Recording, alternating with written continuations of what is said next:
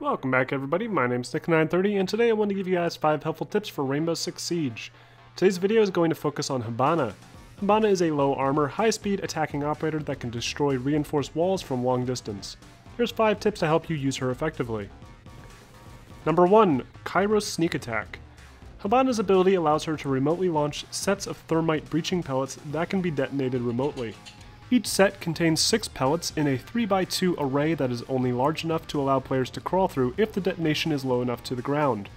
Find the objective room you want to breach and fire one Kairos set in a corner, avoiding any obstructions that might break some of the pellets mid-flight.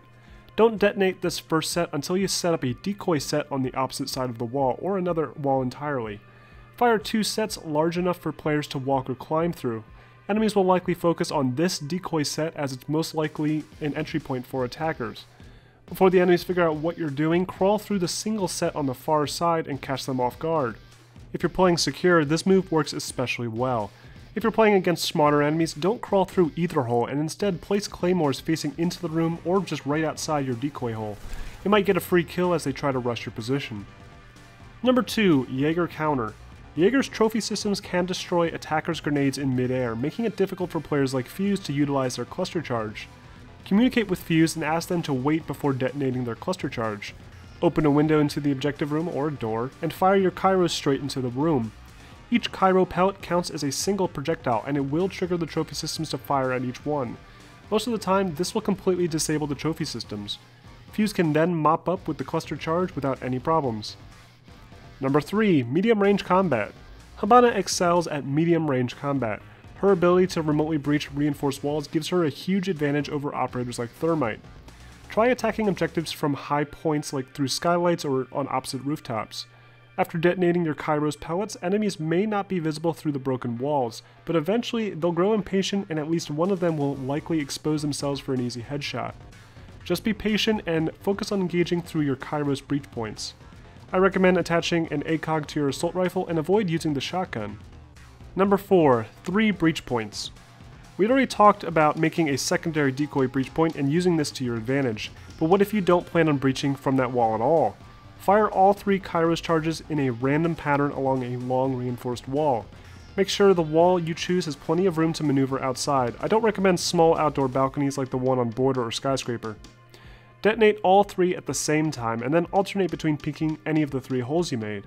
Your chances of being shot are significantly lower now that defenders need to guess which hole you're going to pop up from.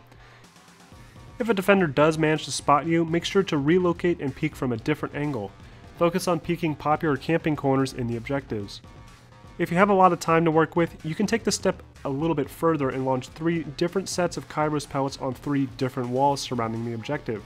This will really make it difficult for defenders to tell where you are and where you're going to peek from next, and it gives the attackers a huge advantage. You may want to make sure that you take out any mirror windows you see too. Try launching underneath the mirror window instead of launching at the mirror window itself. This will give you a point where you can actually vault straight in. And number 5. Murder holes. This is another tip regarding Hibana's Kairos launcher. You don't need to detonate every Kairos pellet after you've successfully attached them to a reinforced wall. In fact, doing so may end up being detrimental to the success of your team. Think about the angles you're giving yourself, your teammates, and the enemy. Sometimes it may be better to destroy some of your own Kairos pellets to give yourself a safer point to fire through. For example, firing all 3 Kairos sets against this wall would usually give the defenders a huge hole allowing them to crouch and peek out. But if you destroy the entire top row with your pistol, now there's just a small strip of destroyed wall at the bottom, allowing the attackers to easily see the defenders' feet. The defenders can only see outside now if they lay prone, which means an easy headshot for the attackers. You can also set up multiple Kairos sets and destroy individual pellets to make it harder for enemies to see that you're peeking into the objective from different angles. Also, you can use the Kairos launcher to destroy hatches as well, and you only need one of the pellets to destroy the hatch, so be sure to launch one on the hatch and get walls surrounding the objective too to keep them off guard. And that's it for Hibana. I hope this video was helpful and I plan on making more videos like this. Be sure to leave a comment below on what you'd like to see next, and be sure to like and subscribe if you want to see more Rainbow Six tips and tricks.